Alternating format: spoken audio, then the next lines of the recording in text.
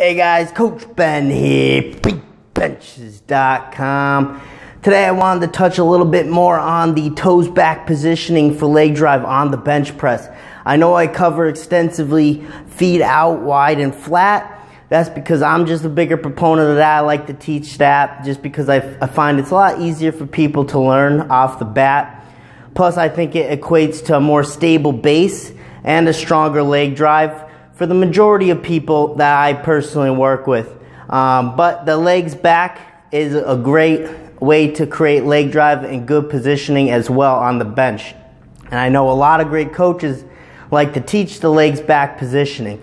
So I'm going to cover that a little more extensively in this video for you. How to actually create that leg drive, the benefits of it, and what you're actually doing when you're benching with your toes back, your heels off the ground. So what that looks like, for those of you who aren't familiar with what I'm talking about yet, is we get our setup on the bench, right, nice and tight, getting the shoulders pinched underneath us. Now instead of wiggling my feet out, I'm going to wiggle my feet back, and I'm probably going to keep it very close to the bench. Alright, so I'm going to wiggle my toes back. Now the mistake you see often is people getting on their tippy toes.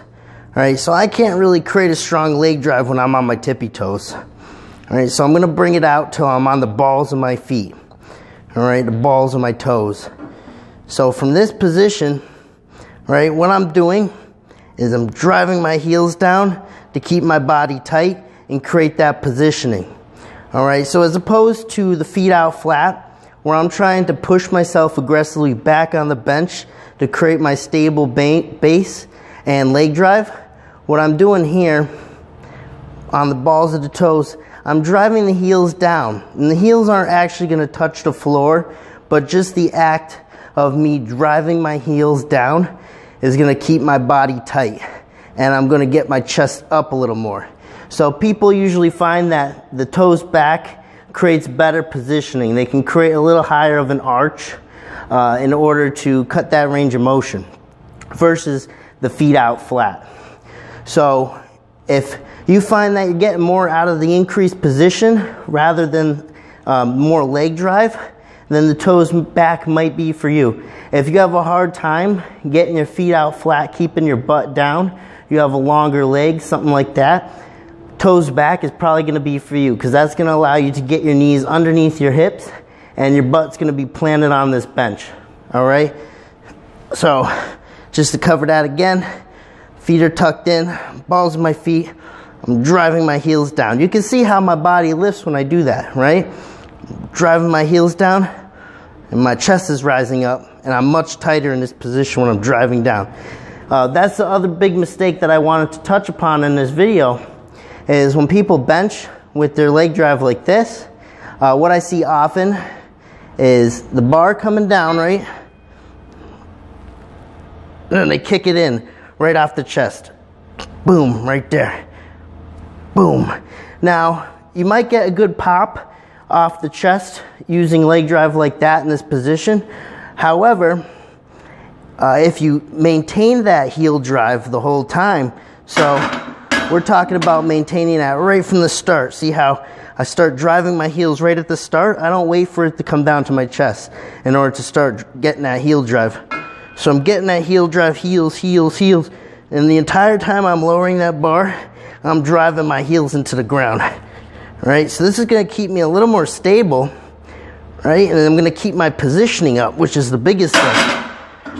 Alright, so that's a big mistake I see a lot of people make, is they try to kick that heel drive in right at the bottom. Now, if you're taking that bar down, you need most of your tightness on the descent. Right? You have to land that bar in the perfect spot where you can explode through the bar right in that correct bar path that you need to finish the lift. Alright, so if you're not tight as possible on the way down, you're going to have a hard time doing that. So in this position, you want to kick that heel drive in from the start.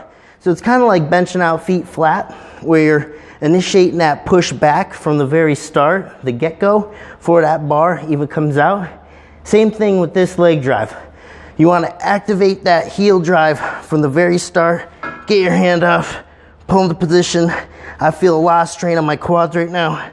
Land that bar, boom. All right, I'm still getting a good pop off my chest because I'm nice and stable. My heels are driving into the floor really, really hard. But the biggest thing, I'm maintaining that position. I'm keeping my chest up, and I'm very stable coming down with the bar. All right, so I just wanted to cover that for you guys. I know a lot of you like to use the toes back, and that's perfectly fine. More power to you if you like that more. I do think it creates a little bit better positioning. It's easier to keep your butt on the bench. To each your own. Try out both styles, see what you like. But that's the toes back. Those are a couple mistakes that I see often with it. Mainly being on your tippy toes versus the balls of your feet, and then not initiating that leg drive from the very start. So I hope that video, guys, helped you out. Tag a friend, comment below if you want to see more on leg drive, and just share out the video. I'd really appreciate that. I'm Coach Ben. You know where to find me. You can meet me on a bench.